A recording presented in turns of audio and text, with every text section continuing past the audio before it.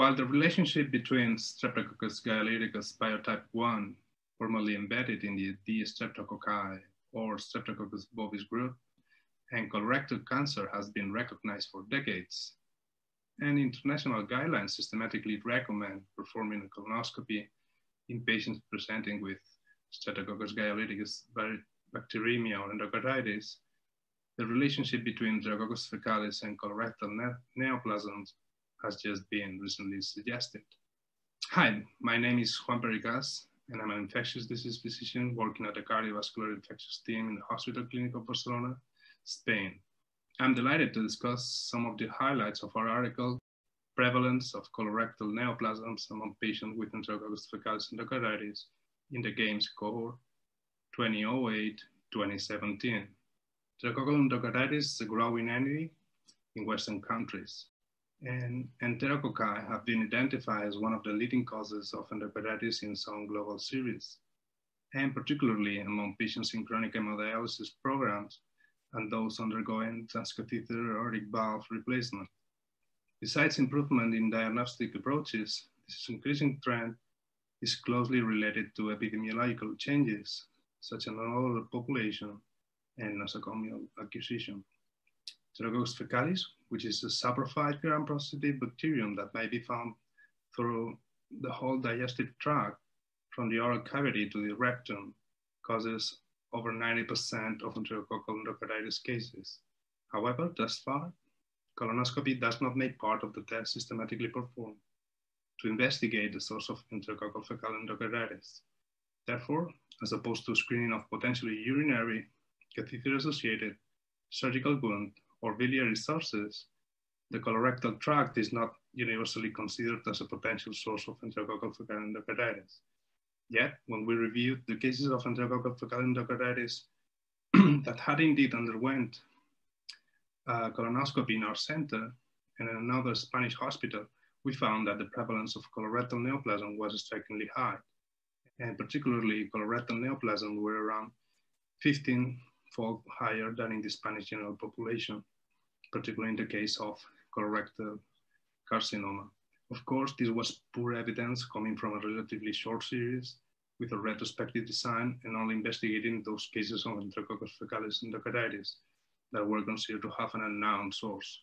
Shortly after that study was published, another study involving Spanish and Italian sites in which colonoscopy was performed systematically in both patients with known and unknown sources of infection showed similar results, with high prevalence of colorectal neoplasm in both groups.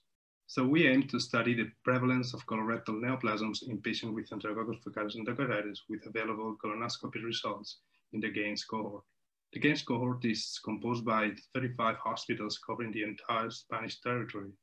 At the time of the analysis, data with complete follow-up were available until end 2017.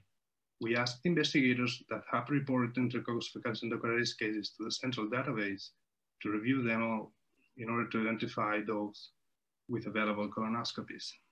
We found that among 468 patients with Enterococcus faecalis endocarditis included in the cohort during the study period, 142 had a colonoscopy close to the endocarditis episode. 100 of them had an unknown source.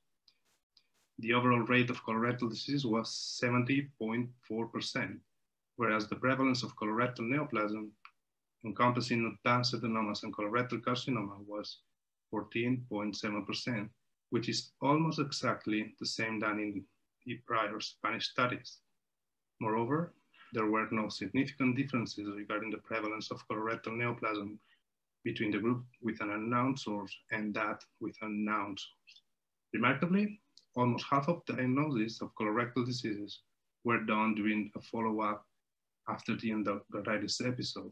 Also, we found significantly lower in hospital and 1-year mortality in the group of Enterococcus faecalis endocarditis with an available colonoscopy compared to that without a colonoscopy, as well as a trend to higher relapse rate in the former group.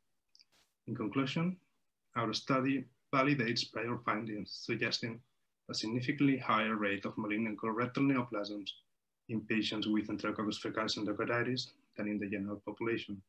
This occurred both in patients with a reportedly identify source of infection, and in those with an unknown source. Our results suggest that a colonoscopy should be more frequently used to identify the source of infection in Enterococcus faecalis Endocarditis, and particularly to rule out colorectal neoplasms. The next steps should involve prospective studies with a control group of healthy volunteers in order to validate our findings. Some other relevant aspects to be considered in further investigations include the feasibility of systematically performing colonoscopies in patients that are usually old and present with high burdens of comorbidities, as well as the potential geographic variability of our findings, and whether and how often follow-up colonoscopies should be performed. We hope you found this presentation from the content of our website valuable. Our journal's mission is to promote the best interests of patients by advancing the knowledge and professionalism of the physician community. If you are interested in more information about us, our homepage is www.mayoclinicproceedings.org.